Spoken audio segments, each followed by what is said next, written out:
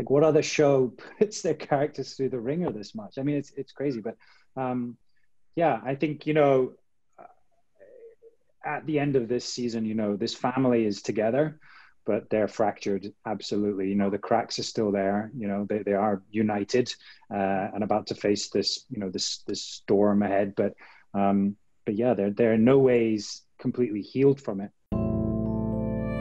Do you ever feel as if everything's pointing you towards something? Space, time, history? I am grateful for every day we have. Whatever tomorrow brings.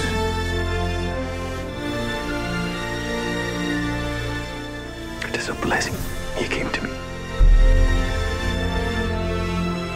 Colonel Fraser, time has come for you to fulfill your oath. Do not disappoint me. If there is a war, it would be safer in your time.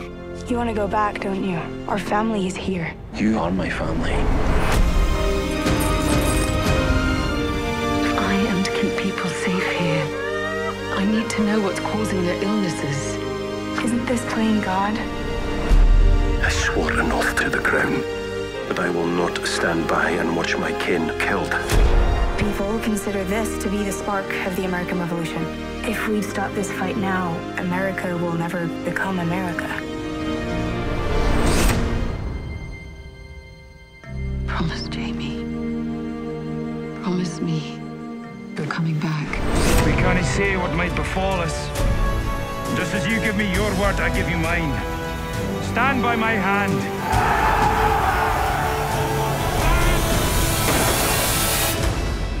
What kind of world is this? The only world. No, it isn't. Welcome to PaleyFest LA. Hi, I'm Kate Hahn from TV Guide Magazine and TV Insider, and I'm delighted to be your host for this very special PaleyFest conversation honoring Outlander. And thanks to the festival's official card, City, for helping to make this event possible. This program is presented by the Paley Center for Media, a nonprofit organization dedicated to honoring excellence in television through education programs, great conversations with stars and storytellers of critically acclaimed series like the one we celebrate today, and the preservation of television's creative legacy at the Paley Archive. To learn more and to become a member, please visit paleycenter.org. Thank you. And today we are thrilled to welcome the members of the gifted cast and creative team of Starz and Sony Pictures Television's acclaimed series Outlander.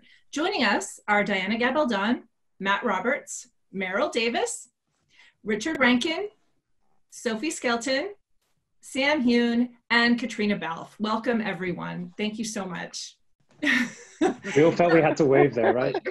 Yeah. You can wave anytime. The first question is on behalf of PaleyFest sponsor, City, and they would love to know. The show has an incredibly dedicated fan base.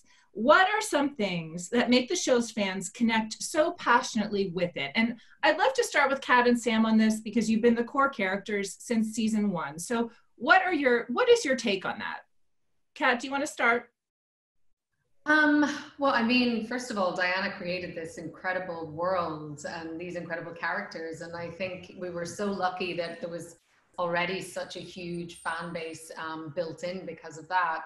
And I think what we've built upon and tried to go forward with is that it's just this incredible love story at the center of this world. It breaks out into all these other amazing things. You know, it's got so much action and drama, and I just think it sort of has something for everybody, but at the heart of it is this incredible aspirational love story.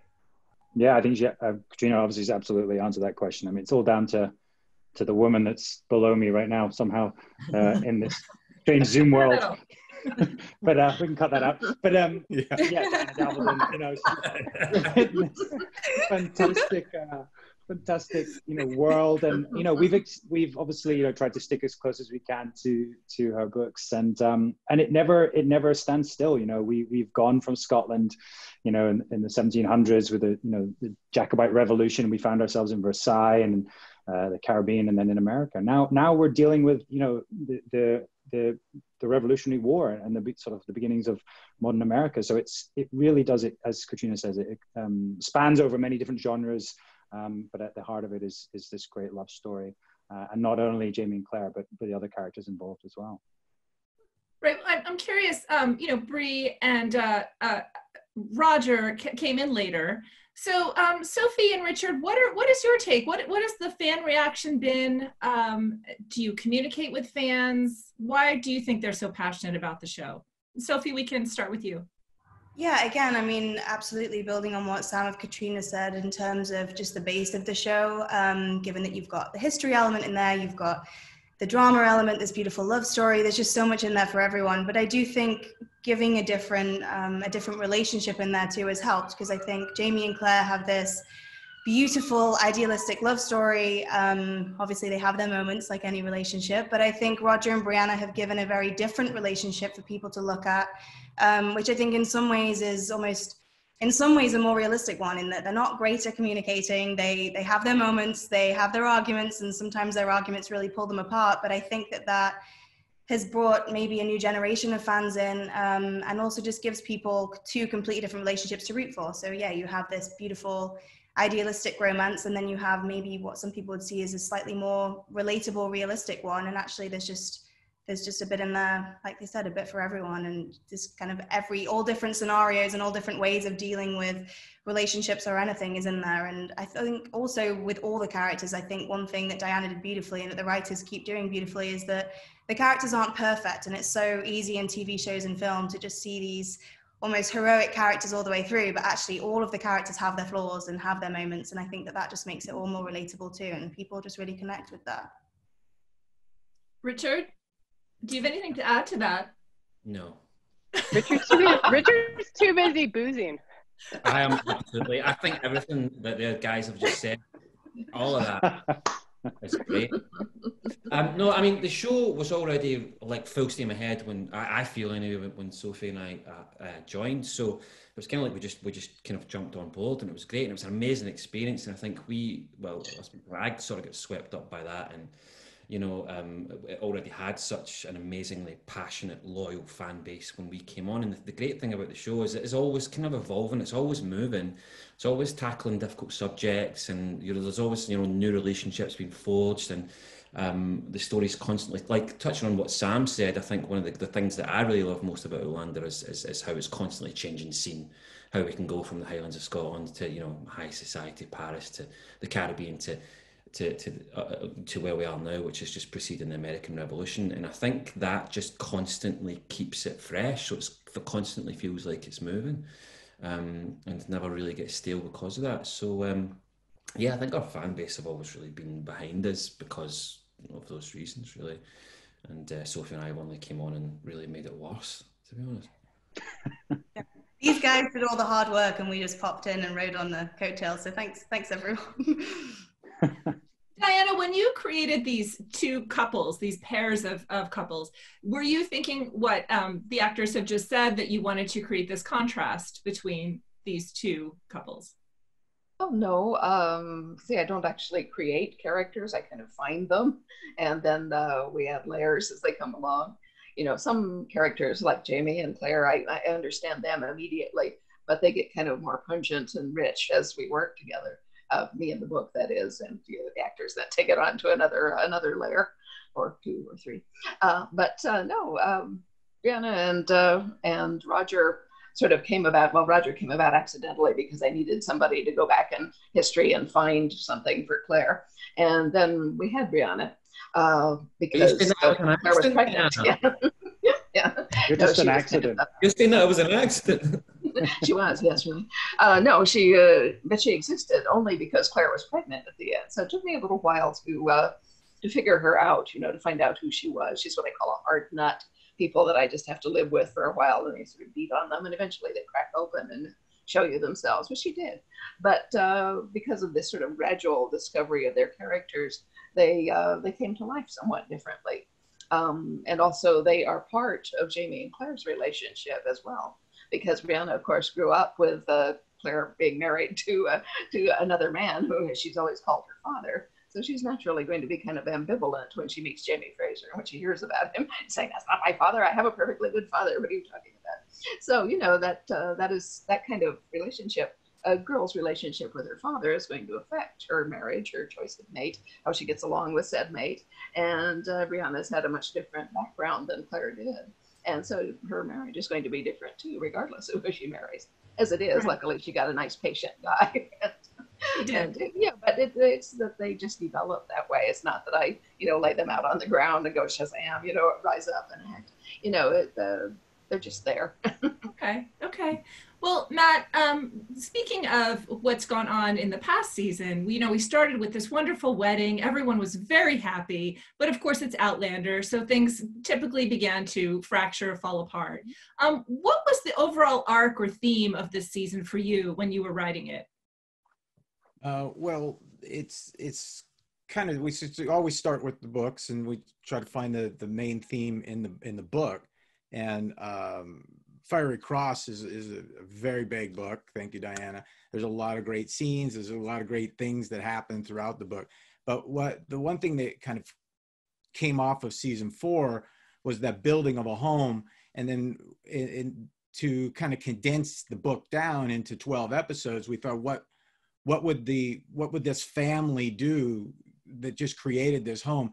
What lengths would they go to protect it, protect their family, protect their the ones they love? And that seemed to be the thing that kind of surfaced when we first started breaking the book. And that's how we kind of mapped out the season. And what was so great about it is the scenes from the book kind of just, dropped right into place throughout those 12 episodes. So it was, it worked out really nicely for us, because there's so many dynamic scenes that we could draw from that show, conflict and strife and, pain and suffering, people, the things that the fans of Outlander come for, as well as the love story. And I think that's what binds it all together, the love stories now.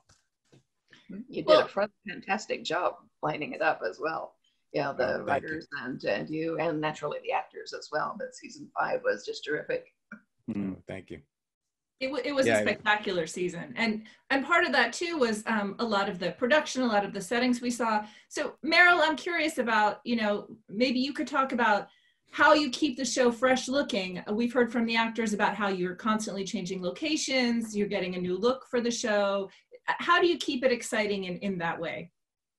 Well, I mean, I think every oh, sorry, Sam, were you going to pop in? No, I was just going to say, you're going to recast each season, basically. Exactly. Well, Jamie and Claire are getting a little long in the tooth. But they look so young. I mean, every year, honestly, and I think Richard kind of touched on this already, but, this is a traveling show. Every year is something different. Every book brings something unique to the table, and it's a challenge every year. And I think it keeps both the fans on their toes, but it also keeps us on our toes, and our crew. And I think it's one of the reasons we've retained so much of our crew as we've come forward. We are a family at the heart of the show, but it's also exciting. It's exciting to be on the show because there's something new every year. And the same thing for our production team. Gary Steele is spectacular at every year creating something that just kind of tops itself. And with the big house, we started last year. It kind of came into its own this year, and it is literally a big house, but it's spectacular. And everything, Brownsville, everything he creates with his team is just kind of pushes forward what we've already created and kind of tops it. And I feel like we've continued to do that every year, both with the material and also the surroundings, as well as Trisha Bigger. We have a new costume designer this year, and I think she stepped into some very big shoes this year with Terry having left, and she's really kind of created her own mood. She's kind of taken up the mantle where Terry left, and the look is different but the same. And I just think every year we just keep topping ourselves, and we keep saying, oh, last year was the toughest year, oh, preceding year was the toughest year, and every year it becomes, oh, this is going to be the toughest year. And we keep thinking, oh, because we're in America now, it's going to be easier, but it just keeps getting harder. But I think that's what makes us all love it and want to come to work every day and strive to do our best, both for ourselves, but also for the fans who are expecting that. Well, one of those new spectacular sets is Claire's surgery. So Kat, I wanted to ask you, what's it like working in that surgery, and what did you have to learn about medicine this season that was new? Well, apparently penicillin looks like a paintbrush.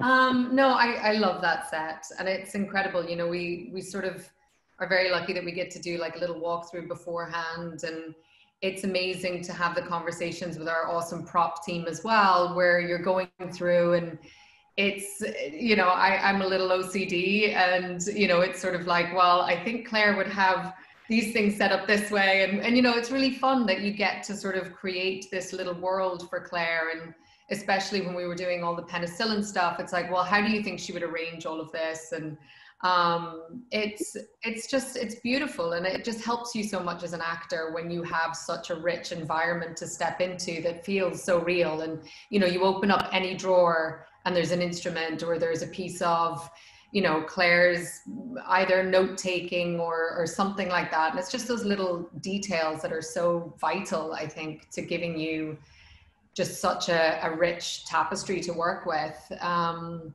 And, you know, we also have an incredible medical advisor, our real Dr. Claire. And, you know, she's been with us from the very beginning, and she's been amazing. And, you know, when we had to do the tonsillectomy, she was incredible by, you know, walking me through all of that. And, you know, when it was the appendectomy and doing the autopsy and stuff like that, walking through all of those things, it's just fascinating. And it's also because, you know, it's make-believe. It doesn't really, you know, it's fun. You can poke around and pretend you're doing things, but, you know, you're not actually going to kill somebody. So it's good. Well, you guys also mentioned that there are, and Matt said this, there are so many moments of high stakes and drama. And one of those was when Sam, your character, Jamie, was bitten by a snake. So tell us what it was like to shoot that scene. You're out there with Roger, who's not a very experienced frontiersman at that point, camping. What was it like to shoot that kind of snake bite scene? And both of you guys can talk about this.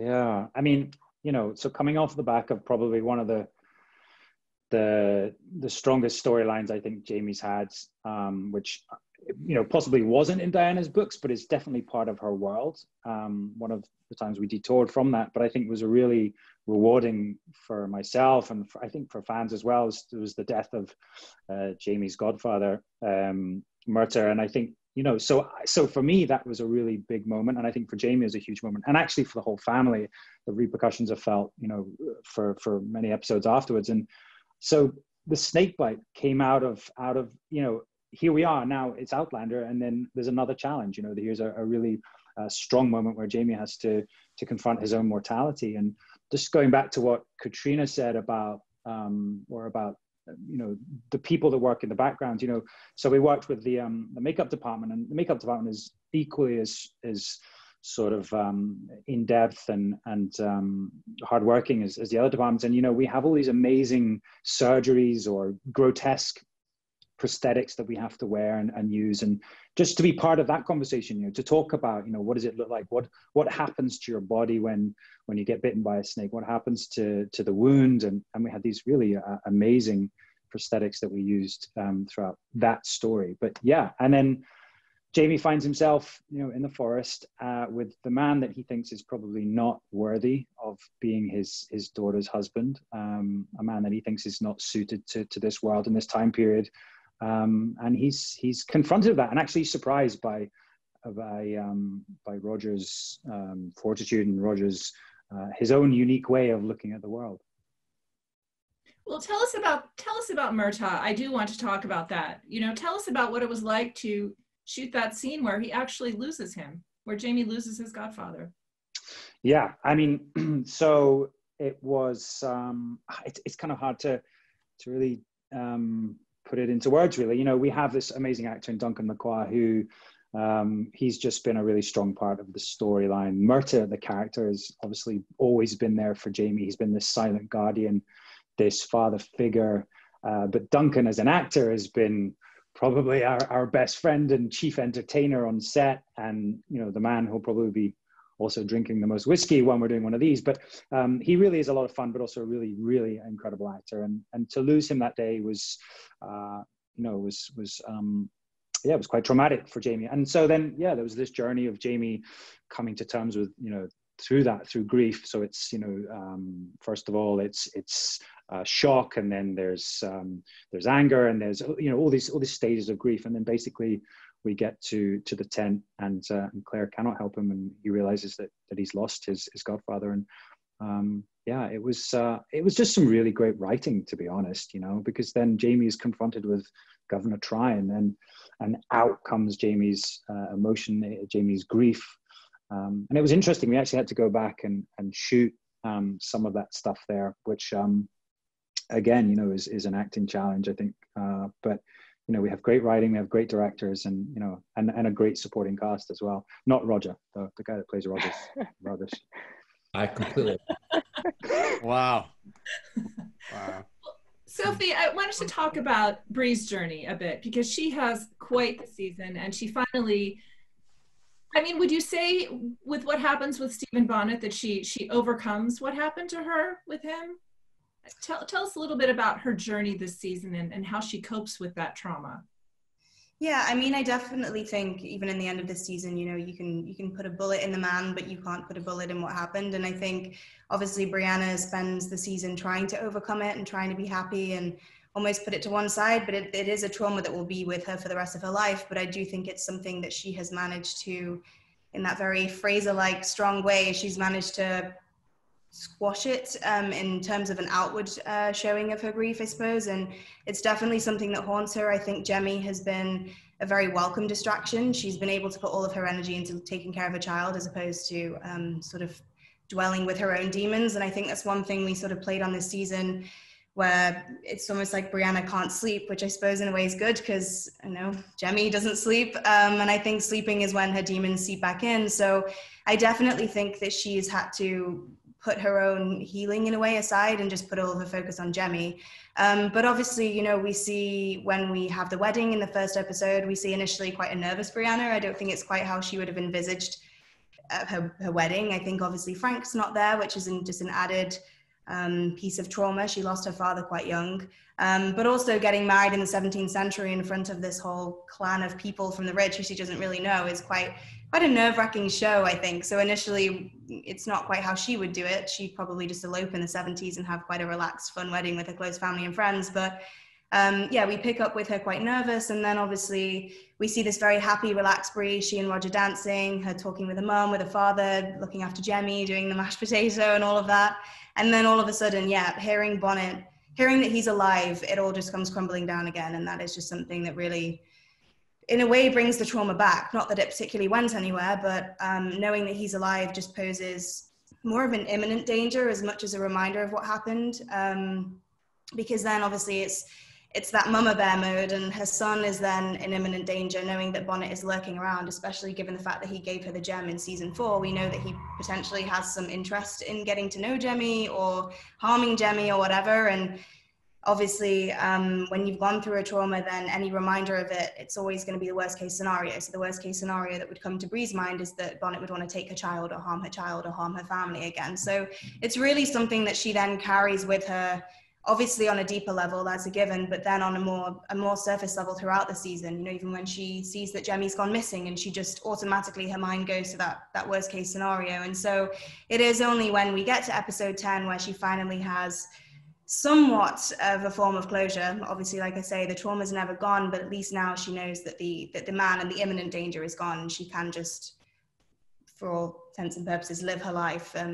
Obviously, I'm sure there's moments where it'll seep in again, but there is some element of healing there, knowing that man has had some justice done. Exactly.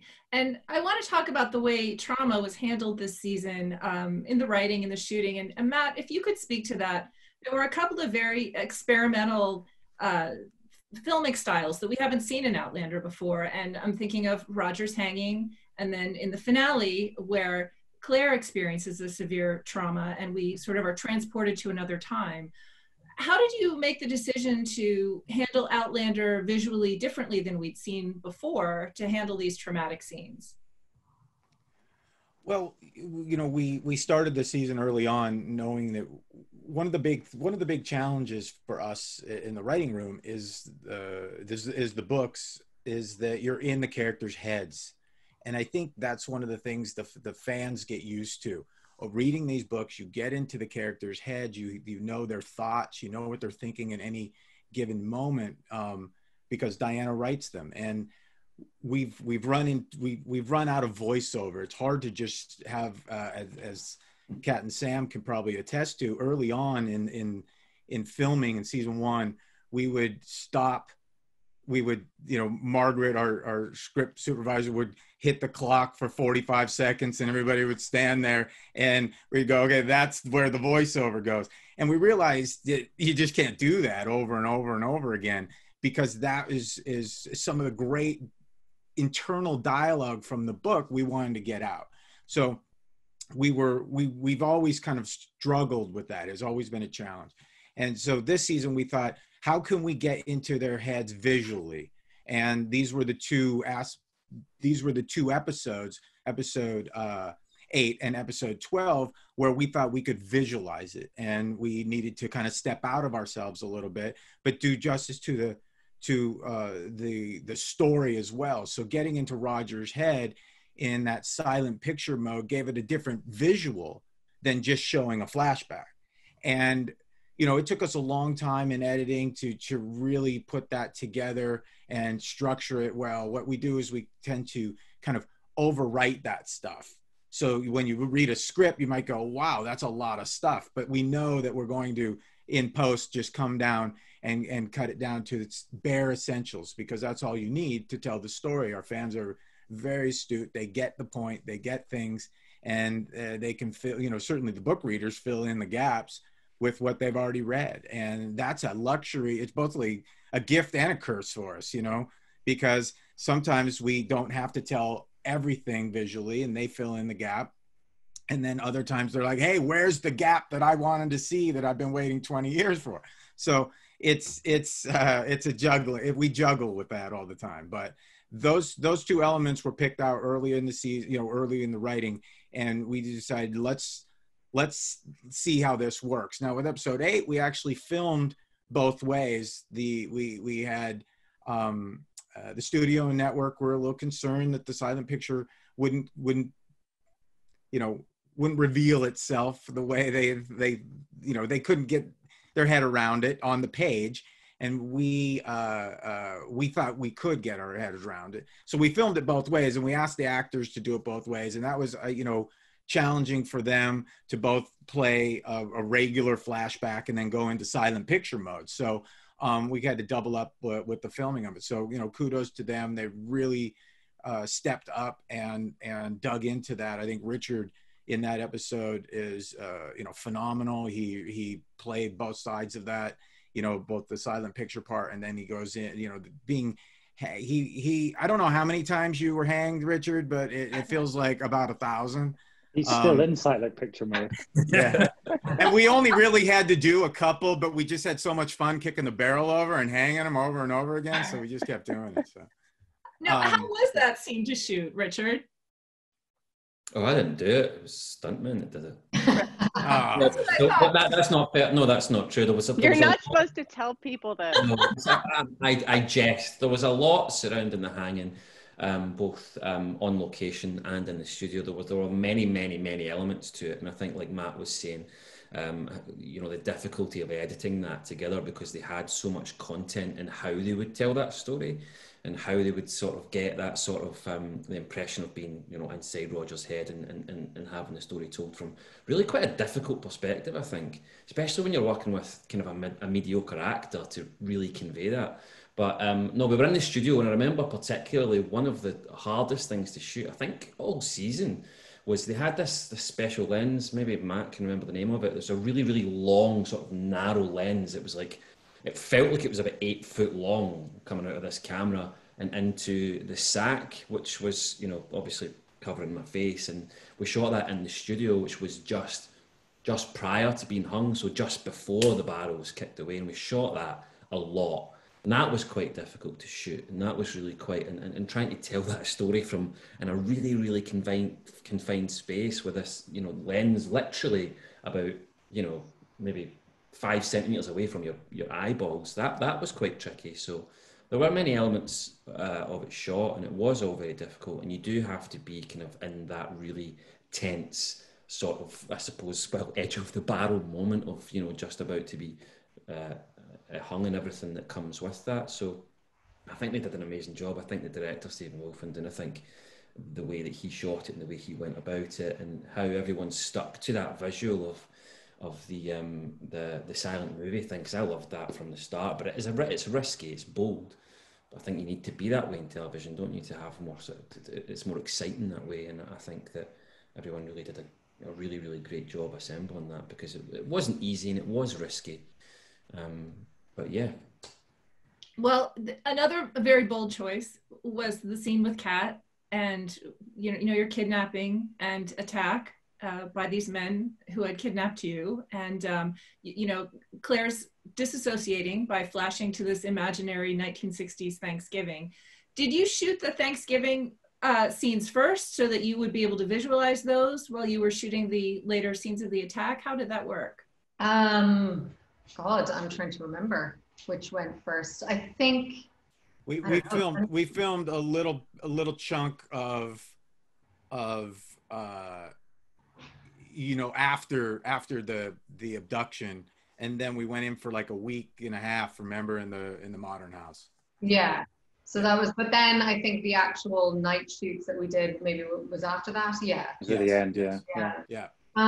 Yeah, I mean, you know, that was, again, it was a really great script, and, you know, I think it took time for everyone to sort of understand and to sort of arrive on the same page. But we had, you know, a really strong script, and Jamie Payne, our director, was incredible, and he had a really, I mean, I know he was talking with Matt all the time, and he had a really strong visual sort of plan mapped out, and, you know, he talked a lot about different artists and this sort of surrealist photographer Gregory Crewdson and different things like this, and it was just getting it all to sort of fit, I think, was the challenge. But it was really, you know, it was amazing by the end of the season that everyone was trying so hard to do something that was going to be visually very different and stylistically very different. And, you know, and it was important that you're taking, you know, Claire, which is all of our beloved character, and you're, you know, she's going through something so harrowing, and it was trying to find, you know, what happens to a woman like that, who is so strong and so resourceful and has been through so much in her life, but yet enduring this is brought to almost breaking point. And it was a great challenge for me, and I think it was a great challenge for the entire crew and everyone else in that episode. And I think, you know, it all those risks sort of paid off, and it ended up being quite beautiful. But I think it was a great idea that, you know, when Matt came and talked to us about using this dissociative state, I thought that was really a powerful thing to try and explore. And it was just about finding sort of the right ways of doing it. And I think, yeah, we sort of got there in the end. When you say it was challenging for you in any particular way? Well, just as an actor, you know, anyone who's gone through subject matter like that, it's always difficult.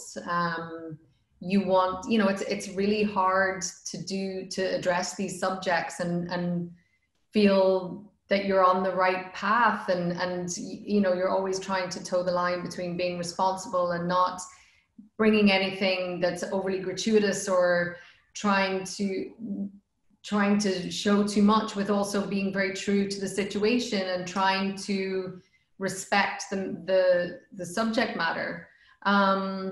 And just, you know, the surrealism element of it, I thought, was really interesting. And it was, for me, you know, and I think with Matt and Tony, we sort of had gone back and forth with this, and it was sort of, I wanted to make sure that when we were in these dissociative states, that we were always in Claire's mind, and so it was from Claire's perspective. And you know, I didn't want her to be talking too much. And you know, I think that was the thing about all of us finding what felt right for all of us, about what that would look like. I mean, how do you show what Claire is sort of experiencing in her head?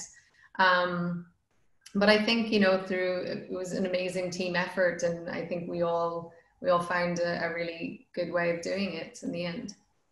Well, and when she comes home to Fraser's Ridge, and I believe the last line of the season is safe, which is her answer to Jamie about how she feels. Mm-hmm. So I'm wondering, Sam, what is Jamie's responsibility to Claire after this trauma that she's been through? What is he thinking about their relationship and what he needs to do for her? Yeah, I mean, just like thinking about what's happened this season to all these characters. And Jamie, you know, having been through trauma himself, kind of understands, he knows he needs to be there for her, he needs to support her, but he also can't, he also has to respond to what Claire needs. And I think it was interesting. We talked a lot about, you know, physical touch and when he can actually feel like he can touch her. And I think, you know, we focus in on that in the last scene on, you know, Jamie and Claire holding hands. And it's so interesting that all these characters have been through so much trauma, not only this season, but over all the seasons. And yeah, they have each other, but ultimately they're about to probably face even bigger challenges in subsequent seasons when Matt starts writing them. Mm-hmm. He's already written them. Matt's probably at work already. Well, I mean, you know, Richard, your character, Roger, probably, I think he might have had the biggest arc as far as changing from one sort of person into another. You know, he's killed by the end of the season. And at the beginning, he just wanted to go back to the 20th century and be a professor. So what's a key moment for you in his development in season 5 that really changed him? I don't know if there's a key moment in Roger and what changes him, or if it's an accumulation of things. I mean, ever since he came back to the 18th century, it's just kind of been one hurdle after another, and really sort of primary objective was just to help Brianna with whatever it was that she wanted to do. Obviously, you know, with Claire and Jamie, and get back to their time to you know, to safety. So I think it was just a kind of a build-up of everything right from the word go, from the Gloriana onwards. But I suppose if you were to define a kind of catalyst, it would be the hanging. I mean, that just kind of brings everything together for Roger, I think. And after that, I think what episode 8 for me was he was kind of trying to find himself. He was on a journey of kind of rediscovery. He was trying to get back to what he was before the hanging, and coming to the realization that he's never going to be the same person again. He is a changed man. And I think that's what's so great about the way the scene that was written with Brianna, where he says, you know, you're just going to have to accept the fact that I'm no longer that person. I'm no longer the Roger that everyone loved so much and misses so dearly, I'm sure. But actually, I'm changed from within, and I can't find that in me again. So I have to embrace the fact that it wasn't about healing. It was just, well, it was, but it's more about embracing the change that he's been through and the fact that he is coming out of the end of it a different man. And yeah, so I suppose that's the sort of the biggest catalyst for him. But I think that's an accumulation of everything that he's gone through to bring him to that point, to say, this is how this time's changed me. This is how I'm a different man. I still love you very much, and I hope that's reciprocated. But I'm not going to be I'm not going to be exactly the same guy that you fell in love with. And I think that all I think that's encapsulated really nicely in that scene where he says as much to Brianna. Well, Sophie, you know, they did discover when they tried to go through the stones and when they thought of home, that their home was on Fraser's Ridge. So has she now accepted that they are staying in this time? And, you know, she now is sort of comforting her mother in a way. So looking forward, what does she want going into season 6? What does Bree want?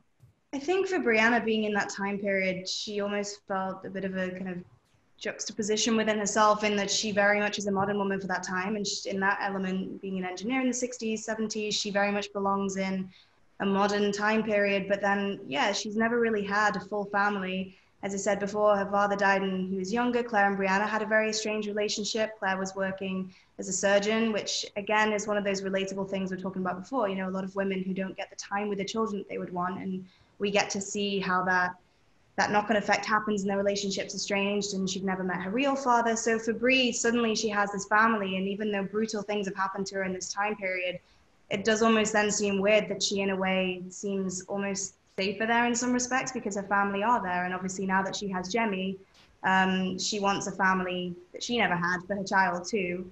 And, you know, again, just touching on what Caitriona and Sam were saying before, the Frasers now have all experienced some form of sexual abuse and trauma. And I think it's one thing that I know sometimes people say, oh, with Outlander, there's a lot of rape and there's a lot of XYZ in terms of those things. And although obviously everybody is extremely sensitive to that, it's something that Diana put in the books because it did happen a lot, unfortunately, in those time periods. And I think what Diana and the writers have done incredibly is to show that, as you were talking with the dissociation and everything else, is that each of these traumas, the characters deal with them differently and they experience them differently. You know, with Brianna, I had her go through something called tonic immobility, which is where your body essentially just goes completely numb. And they say that some people who experience rape in that way then have almost worse PTSD because they don't feel it at the time and they start to feel it later and later. So I think while we have all of these characters going through traumas and they all have immense empathy because they understand what the others are going through, and even though Claire might not want to talk about it all the time, and she's so bold and brave and she can say that she's going to be okay and she's trying to convince herself of that, Brianna knows exactly what she's going through, and we see that in that moment where Brianna sees Claire come off the cart. Because I think one thing that it's easy to overlook in that moment is that Bree doesn't actually know what's happened to Claire. No one's told her, but you can just, it's that almost sixth sense mother-daughter thing. They've come so close now and so far, and their relationship of mother and daughter kind of oscillates sometimes. And in that moment, it's like Bree's the mother to Claire, and she knows that it probably broke Claire's heart the first time that Bree was going to go home. And now I think Bree stays there for herself and for her family. I think she knows that her mother's going to move her around for a while, even if she doesn't want to talk about her trauma. But for Bree, I think there's probably a bit of a relief that Roger thinking of home meant that that was home too, because I think she felt very guilty keeping him there. But now that they're both on the same page, I think she'll start to be a lot more settled version of herself, I think, and yeah, just be there for her family. Well, Matt, with all of this set up, with this family bonded together through love and through trauma, and facing this storm of the Revolutionary War, and also Claire having learned that there are more people traveling through time, what can you hint about what we might see in season 6 coming up? Season 6, you know, we're gonna dig into the 6th book in the series, and I think one of the things that we always dig into is that the Frasers and the Mackenzies put themselves out there. The reasons why I think they are so affected by traumas and all the turmoil that goes on in the era is because they put themselves out there. They try to help people, and whether that's people coming to the Ridge or them going out and trying to stop something, whether it been Culloden or Alamance or whatever, they put themselves out there. They put themselves at risk, and inherently when you do that, you know, you have to suffer. You suffer, and in book 6 that happens again, and there's going to be joys, but you know, as Outlander, as Diana can speak to this, there is going to be drama, there's going to be suffering, there's going to be tears, all of the above, and we're going to try to pull out of, you know, all those really once again, they're always so dynamic. The story, where we get into problems, certainly in the writer's room, is we fight over what scenes we want, you know, like, oh my God, this one's great. How do we work this in to this episode or this episode or this episode?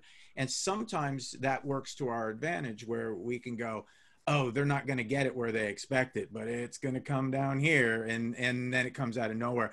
And I think that's the fun of putting it all together, because it's very fun. Maril has, you know, she has read all the books multiple times. She has her favorite scenes, and she'll say, what about this one? And we're like, well, maybe we can move it over here. And I never get my way. At first. At first, she doesn't get her way. It's just a way of... And then she gets her way later. That's the way life works. Because it's such a luxury to get, and such an amazing thing to have 6 seasons of any TV series nowadays. And so, you know, knock on wood that we get more, but, you know, getting to book 6 was for me one of those things like, wow, this is such an amazing thing that we can tell this story. And it's Maril's favorite book. I love so much in it, and I know that a lot of the fans that have read the book really like it too. So, well, we do need to wrap up soon, but I would love to go around and hear from everybody just quickly. What are you most excited about for getting back to shooting season 6? And Maril, because you love the book so much, let's start with you. Why do I have to go first? I mean, it's hard to talk about the book without spoiling things. But I mean, you know, the original Outlander is obviously as well my favorite, but this is my second favorite, because I think there's, you know, it's hard when you get to the 6th book. You know, as Matt said, usually, you know, we've been on a lot of television series and we know the ups and downs, and you know, you don't usually make it this far, but you know, we're very lucky that we have so many of our original members with us. And you know, we started with a crew of like 6 people in the writers' room, and there's still 4 of us left. So it's crazy to me. And you know, I just love this book because I think there's so much for everyone in it. I mean, Jamie and Claire, you know, their love deepens. Roger and Brianna, you know, they have their own journey, and something fun and new happens with them. And you know, Caitlin, who plays Lizzie, has a great story, and she's such a phenomenal actress. There's just so many exciting things, and I think for all of us, we're just excited to get back to work, because as I said before, we are truly a family. We have our ups and downs, we fight, we bicker, but we laugh, and you know, I think we're all excited to see each other's faces again and get back to work and make this show that we all love. Kat, what are you most excited about? Ooh, the food. Well, I'm just so excited to see all of our crew, and you know, I think we miss them all dearly, and it's really sad that everyone's, you know, not able to get up and go to work. And maybe I'll get a haircut this season. I don't know. A lighter wig, maybe. Maybe. We'll very, see. Very light. I'll let Sam do it. Yeah, I'm good. Yeah. Sam, what about you? What are you excited about for playing Jamie in season 6? I mean, first I'm excited there'll be no more Zoom calls. We can all agree to that, right? But I mean, playing Jamie, I mean, yeah, to see where he goes with this season. But to be honest, also, yeah, we have now 6, almost 7 years of experience behind us, right? We have scenes, we have characters, we have things in the books we haven't covered. We've, you know, we can call back on stuff, and we've seen that there is time travelers out there as well. So yeah, it feels like the world, the universe is opening up a bit more, and for us to draw upon as well, you know, for the writers and production team, and as actors, we have all that experience and each other, you know, we know how each other works now, and we enjoy most of the time working with each other, and it's brilliant. I can't wait to go back to work, honestly. Sophie, what about you? Yeah, you know, as we were saying before, I feel like season 5, there's so much happened. It's almost like every episode was its own little movie. It was so fast paced. So it's exciting just to, yeah, go back and have so much more of that material. I feel like, thanks Diana, pretty much everything that could happen to a person, Brianna's pretty much been through. But I know that there's some even more stuff happening next season, and it's just, yeah, it'll be exciting to see what we've got, see what the writers do, because it's always amazing, and I have a feeling it's going to be another absolutely packed season. And yeah, seeing everyone's faces here, I'm just like, oh guys, miss you all. So it'll just be nice, yeah, to all be back together, see the crew and everyone, and we really are our own little family up in Scotland, so it'll be, yeah, good to get everyone back together. If you can all come into the country, that is. So yeah, well, guys, you know. Richard, is Roger ready for this Revolutionary War? Oh, absolutely, yes. No, I couldn't be more ready for the Revolutionary War. Yeah. Thanks. I just can't wait to get out of the house, to be honest. I'm desperate to get back on set. I can't wait to get back on set. It'll be lovely. you know, infinite copious amounts of coffee, for example, seeing these guys again. And actually, I have no idea what happens in book 6 because I haven't read it. So I think this will be the first time that I'll go on not knowing anything. 4 months. I know, but you know, I've been really busy with other, been really busy with other things, you know. He likes to be surprised. Huh? I'll be excited not to wear a wig and my cat. Yes. Thank you for growing your hair out. Yeah, you owe me, Matt. I know. That'll save on the budget, right? Yes, he will. Exactly why he's growing it out. I actually, you know, Sam and I love Starz. It's getting. Sam and I love Starz. This length, I feel for them. It's difficult having long hair. It's really, truly difficult. And it's, I know. It goes. I'm Maril. You're the perfect example. It's so hard. It's so hard. I hate it. So bonus for me this season. You look great. You look great. You all look fabulous. Diana, I want to close with you since Richard hasn't read the book. What is the most exciting, like, what can you hint about this next book, and should Richard be worried or happy, or should he just pick that book up tonight? Mm-hmm. You've got a long time to work on it between now and filming, so yeah, read it yourself. But no, all I can say is what Mark Twain said when people said, "How do you write your stories?" They said, "Oh, it's easy. I just chase the characters up a tree and throw rocks at them." That works really well. There's a big one coming your way. No, I'm looking forward, especially to just seeing the first dailies, because it's such a thrill to see what they've made of. I have the story in my head. I know what happened, but to see their take on it is fabulous. And sometimes I think, wow, that's really cool, both in terms of the acting and the set and so forth, but particularly the acting, because these guys are magic. They can do stuff that I would never ever have thought of. No, they are. It's wonderful chemistry with this cast, and I love to hear that you're still surprised by things that you see, even in time. Well, hey, thank you all so much. Thanks for joining us for this special PaleyFest conversation with members of the wonderful cast and creative team of Outlander, and thanks to the festival's official card, City. You can learn more about the Paley Center by visiting paleycenter.org. Thank you and take care. Thank you. Thank you so much. Thank you.